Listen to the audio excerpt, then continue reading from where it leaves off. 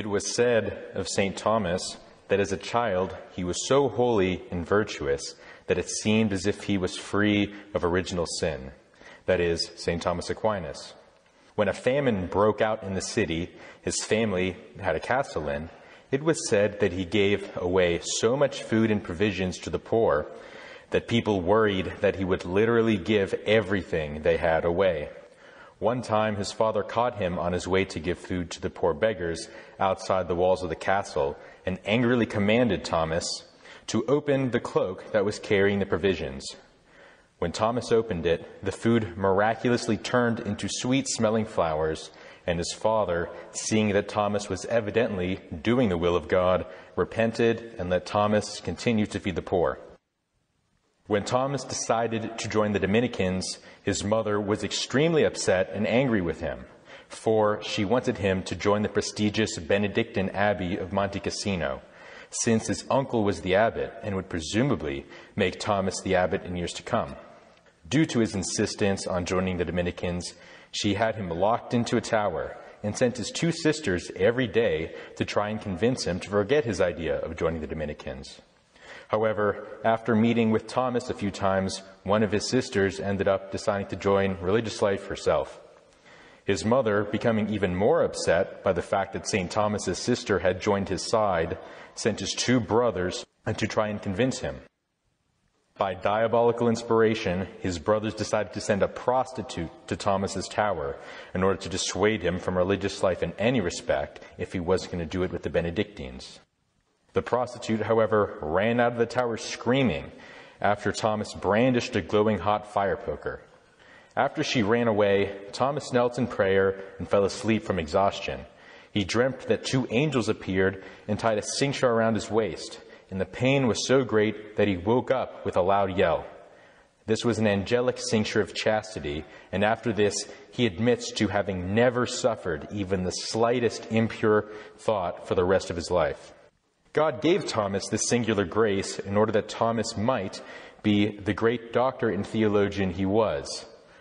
For, as Thomas teaches us, impurity is one of, if not the greatest, dullers of the intellect. The other greatest duller of the intellect, of course, is pride. Unsurprisingly, then, St. Thomas revealed to a confessor that God preserved him from any and all temptations of pride as well. This was again so that his intellect would be like that of an angel. Thus, he is called the angelic doctor. This title is fitting for him, for St. Thomas teaches us, when angels see something in their intellect, they immediately grasp it in its entirety and have perfect knowledge of it. Thomas's intellect was so sharp that it truly seemed as if he did, in fact, have the intellect of an angel. For during the year that he was in the tower, he memorized the entire Bible, among other things. When he was finally freed and sent to the university where the Dominicans were trained, it was said that he knew more than all of his fellow students and even most of his teachers, and thus he kept silent in class out of humility. This earned Thomas the nickname the dumb ox, since everyone thought he was silent on account of stupidity. One fellow student felt so bad for Thomas that he offered to tutor Thomas, and Thomas accepted the kind help out of humility. However, as Chesterton put it, Thomas's love for truth overpowered his great humility, and on one difficult topic, the tutor made a mistake, and Thomas explained the difficult topic to the tutor with perfect clarity. The student then begged Thomas to be his tutor instead. St. Albert the Great, one of the teachers of St. Thomas, had Thomas defend one of the most difficult theses in front of the entire school, and Thomas did so with such ease that Albert remarked that although they had called him the dumb ox, his bellows would resound throughout the world. This prophecy, of course, came true in spades, for again, St. Thomas is the doctor of the Church. Moreover, as we will discuss later on, his bellows reached so far that all of modern philosophy can be described purely in reference to him. But more on that later.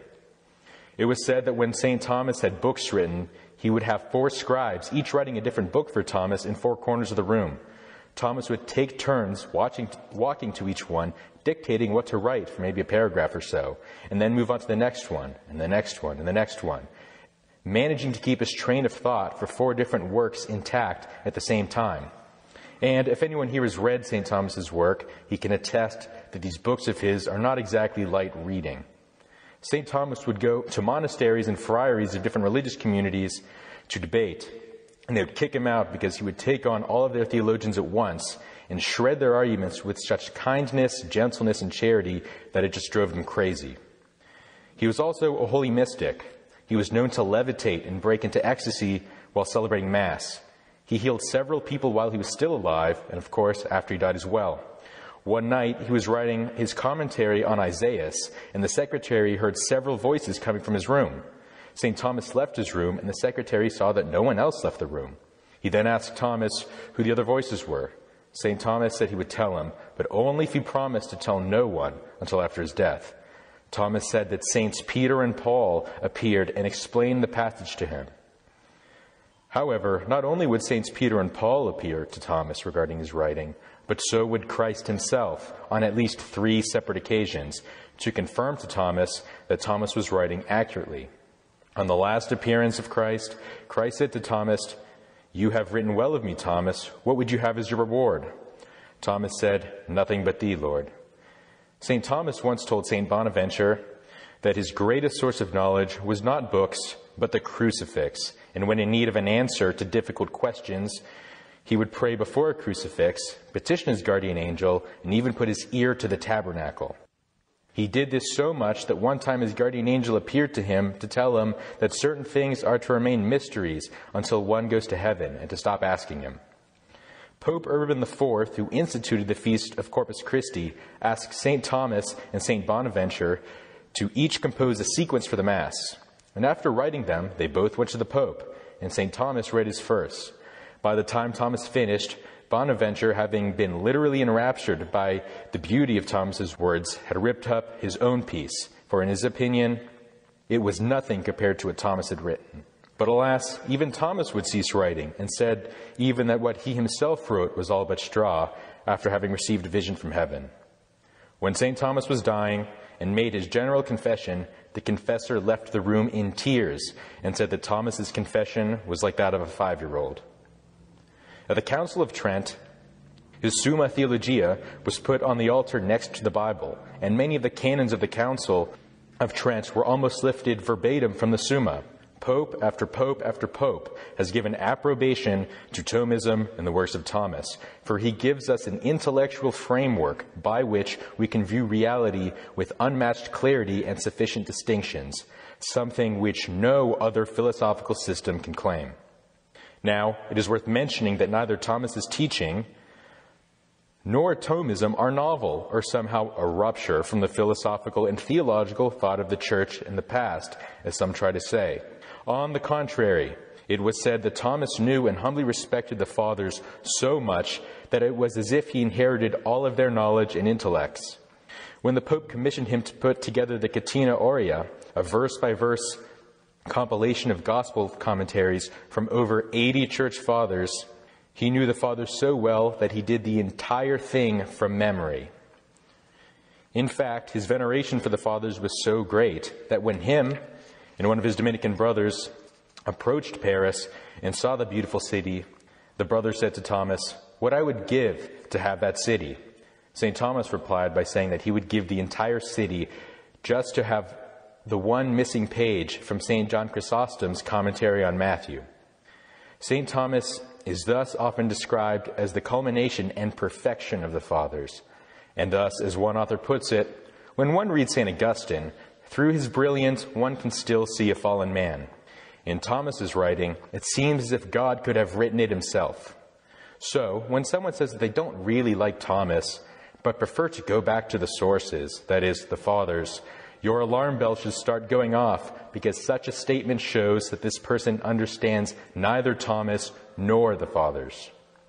Now, as anyone who has studied the history of philosophy can tell you, all of modern philosophy, that is, from Descartes onwards, can be described as one giant revolt against the philosophy of St. Thomas.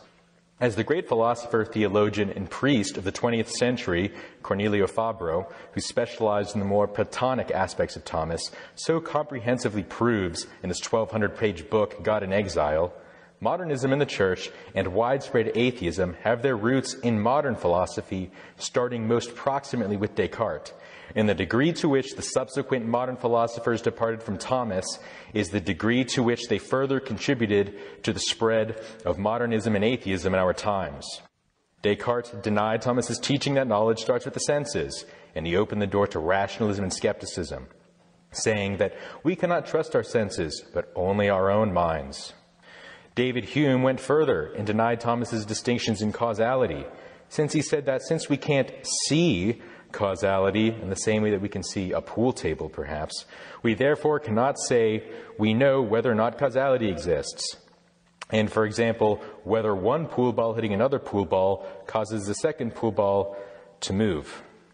Nor can we rationally predict how it will move, even if we have gotten the same result every single time we have tried it in the past. This is David Hume. It is worth noting that before David Hume, just about no philosophers doubted God's existence, at least after Christ, that is, since St. Thomas's arguments from causality so comprehensively prove God's existence. The only way out of St. Thomas's arguments is to doubt causality itself. In a nutshell, David Hume basically says that it's as irrational to believe in God as it is to believe that if you drop a ball, it will fall. I'll let you judge the veracity of that argument. Kant, being influenced by both, started to turn the basis for reality from the objective to the subjective. And then eventually, with modern phenomenology, we have that reality is less about, well, reality, that is, objective reality in the outside world, but merely my perception of it and the phenomena it causes in my mind. That's the real reality, all in my head, they say. There are, of course, countless more examples, but the point is that all of this modern philosophy is, even according to their own words, a violent revolt against Thomas. Descartes said that he wanted to be the new father of philosophy, replacing Aristotle and Thomas. Hume said he wanted to do away with the nonsensical metaphysics of Thomas. We could go on, but you get the point. So, how has this philosophical revolution against Thomas influenced the Church? Well, as Pope St. Pius X put it, modernism is the wedding of Catholicism and modern philosophy. Modern philosophy is a revolt against Thomas, and thus modernism is a revolt against Thomas, among other things. All of the modernists either hated St. Thomas, or, as in the case of many of the influential theologians of Vatican II, they tried to reconcile Thomas with the modern philosophers who themselves rejected Thomas. But as Thomas teaches us, two contraries can't exist in the same thing at the same time and in the same respect. That is, you can't reconcile Thomas with modern philosophers who reject Thomas and systematically start with contrary premises and principles. You can't wed Christ and Baal because everything Baal stands for is a rejection of Christ. Similarly, you can't wed Thomas and the moderns because everything the moderns stand for is a rejection of Thomas. Thus, the so-called neo-Thomists of the 20th century, such as Karl Rahner, von Balthasar, Yves Congar, Gilles Saint, Chenu, Skillebex, Maritain, de Lubac, Kung, and all of those types, to varying degrees, of course, are not real Thomists, but rather, as Father Gary Lagrange of holy memory put it, philosophical schizophrenics. Now, just as virtually all of the modern errors of the day can be traced back to a rejection of Thomas, by going to Thomas, we will be able to find the answers to these errors. And just as there is nothing new under the sun, every ancient error that has resurfaced again in modern times can be answered again by Thomas in the same way that he answered those very same errors 800 years ago. Let us now conclude by quickly considering a few of the modern errors that we all come across today and show how Thomas helps us refute them. St. Thomas helps us refute atheism, for the atheists say that everything came forth from nothing, and this could happen without a God. Using St. Thomas, we know that such a statement is absolutely absurd, and here is why. As Catholics, we say that God brought something from nothing. Atheists say that nothing brought something from nothing. But if nothing brought something from nothing, that means nothing caused the bringing forth. But if nothing is a cause, it's no longer nothing, but something, namely a cause, which means that they are logically required to say that a cause brought forth something from nothing. Because a cause must be proportional to its effect, as St. Thomas teaches us and shows. If the effect, namely bringing something from nothing, takes infinite power, since the gap between nothing and something is infinite, then the cause must have infinite power. The only thing anyone would or could describe as having infinite power is God. Now, an atheist might object and say, "Very clever, St. Thomas, but you're just engaging in word manipulation and sophistry, since I'm not saying that nothing as an entity is the cause, but rather that there was simply no cause, that is, that there was no cause for something coming from nothing. Rather, as Dawkins puts it, because the gap between something and nothing is so small, it just jumped out from nothing into existence." This statement from Dawkins, however, is logically incoherent on two accounts. Firstly, because if it jumped into existence from nothing, that means that it was the cause of its own existence, which means that there then is a cause, not no cause. Secondly, as St. Thomas teaches us, to say that something caused itself, that is, it did not exist and then brought out its own existence, is absolutely ridiculous, because causes precede effects. If it did not exist and then caused itself to exist, it must have already existed, since something that does not exist can't be a cause. And causes must be in existence in order to cause anything. In other words, as Thomas says, going from non-being to being requires a cause. It cannot cause itself, since that would violate the principle of non-contradiction. If it is a cause, it is a being. If it needs to be caused, it is non-being. You can't be both in being and non-being at the same time. Therefore, nothing can bring about its own existence from nothing. And again, because the gap between nothing and something is infinite, infinite power is required, and thus we have God. St. Thomas helps us refute evolution, for he proves that the effect cannot exceed the cause. In other words, you cannot give what you don't have. Someone who only has $10 can only give $10. Similarly, inorganic material, which does not have life, cannot magically mutate to somehow give life and make organic material. You can't give life unless you have it. Thus, it is just as likely that lifeless inorganic material would magically mutate into living organic material as it is that if I were to spill a glass of milk on the floor, it would spell the words of the Summa Theologia. It's impossible, because the effect cannot exceed the cause. And to all those who subscribe to theistic evolution and somehow try to say that Thomas and evolution are compatible, St. Thomas says in the Summa that what the Bible says in Genesis regarding everything happening in the Garden of Eden is to be taken as a literal and historical account of the events which took place. That is, God created Adam and Eve exactly how Genesis says, not from billions of years of evolution. St. Thomas helps us refute Teilhard de Chardin and all other similar theories that say that God is evolving and becoming better and better until the so-called omega point is reached. If this evolution is true, this would mean, according to St. Thomas, that God is not perfect, since if you are perfect, you cannot improve over time. You're already perfect. No room to improve. That's the definition of perfection. So, for Teilhard de Chardin, God is not really perfect until he's at the omega point, which means that he believes in an imperfect God, which, St. Thomas teaches us, is really no God at all. Lastly, and most controversially perhaps, St. Thomas helps us refute a particular idea being spread by a certain well-known layperson who has written many books about theology of the body, that the conjugal act is somehow this very sacred and high form of prayer and worship in and of itself, and an image of the Most Holy Trinity. On the contrary, St. Thomas teaches us that what we have in common with God, that is, what makes us made in his image and likeness, is our possession of immaterial faculties, namely the intellect and the will. And this is because God is immaterial. Our lower faculties and appetites, such as our generative faculty and sexual appetites, are base in that which we have in common with the animals. They are beastly, not bad, not evil. They're good in themselves, but nonetheless beastly and animalistic. Thus, to say that the sexual act and sexuality are somehow an image of the Trinity or the Godhead is absolutely backwards, since it is the part of man that is precisely not in common with God, according to St. Thomas. Likewise, prayer consists primarily in the raising of the higher faculties to God. To say that the conjugal act in itself is a form of prayer is obviously false, because animals cannot pray. Furthermore, this ridiculous notion of the conjugal act being a form of worship and prayer in itself is exactly what the pagans who practice temple prostitution believe. Using Thomas's terms, the two beliefs, that is, the beliefs of this particular lay author, that the conjugal act is itself a prayer, and the beliefs of the pagans who practice temple prostitution, believing that it was a form of prayer, are essentially the same, but differ only accidentally.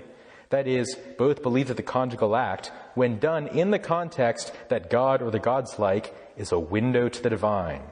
They only disagree about the context that God or the gods like. One says this prayer can only be done by couples in the bedroom who are married. The others say it must be done in the temples with prostitutes. St. Thomas refuted the errors of the pagans in the past, and he will do so again. Now, one may object and say that we are made in the image of likeness in God with respect to the primacy of Christ, that is, having our bodies made like unto his body, and thus we have bodies in common with Christ, not just our immaterial faculties. But let us recall that Christ was celibate and did not engage in the conjugal act, even though he had a body. If it was such a high form of prayer in itself, why deprive himself of honoring his Father in this way? Why did the Blessed Virgin Mary and well over 99% of the canonized saints deliberately deprive themselves of this particular high form of prayer? Now, one may also object and observe that it is true that it is meritorious to render the marital debt. But, using St. Thomas's distinctions, we know that it is not meritorious qua the act itself or in virtue of the act itself, but only in virtue of rendering due justice to one's spouse under the virtue of justice. Thus, the act is not meritorious in itself. Lastly, one might object that the conjugal act is sacred because it is a participation in God's creative power in the bringing forth of children who are made in the image and likeness of God. But again, using St. Thomas's distinctions, it is only sacred in terms of its effect, that is, the bringing of children and the participation of creation, not in its means, that is, the conjugal act itself. While we could go on, I think the point is clear.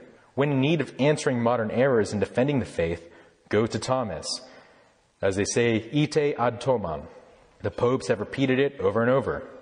Regarding the place of Thomism, that is the philosophy of St. Thomas, as the philosophy of the Church, which it is, one might object that the Church has not solemnly defined Thomism as the philosophy of the Church, although the popes have called it such. But this is not because it is not true that Thomism is the philosophy of the Church, but only because it would then be a matter of faith that Thomism is the philosophy of the Church, not a matter of reason. In other words, reason is sufficient to establish Thomism as the true and most accurate philosophical system, and thus the philosophy of the Church. Church definitions are for matters of faith, and faith is not necessary for this. But nonetheless, in the encyclical Doctoris Angelici, Pope St. Pius X warned that the teachings of the Church cannot be understood without the basic philosophical underpinnings of Aquinas' major theses. Quote, "The capital theses in the philosophy of St. Thomas are not to be placed in a category of opinions capable of being debated one way or another, but are to be considered as the foundations upon which the whole science of natural and divine things is based. If such principles are once removed or in any way impaired, it must necessarily follow that the students of the sacred sciences will ultimately fail to perceive so much as the meaning of the words in which the dogmas of divine revelation are proposed by the magistracy of the Church." End quote. We must reject the modern philosophy that the modernists have tried to wed to Catholicism in place of Thomas and Thomism, and go back to Thomas if we are to fix the mess that we are in with respect to modernism. For, as the popes have said, Thomas is the antidote to modernism. St. Thomas Aquinas, pray for us.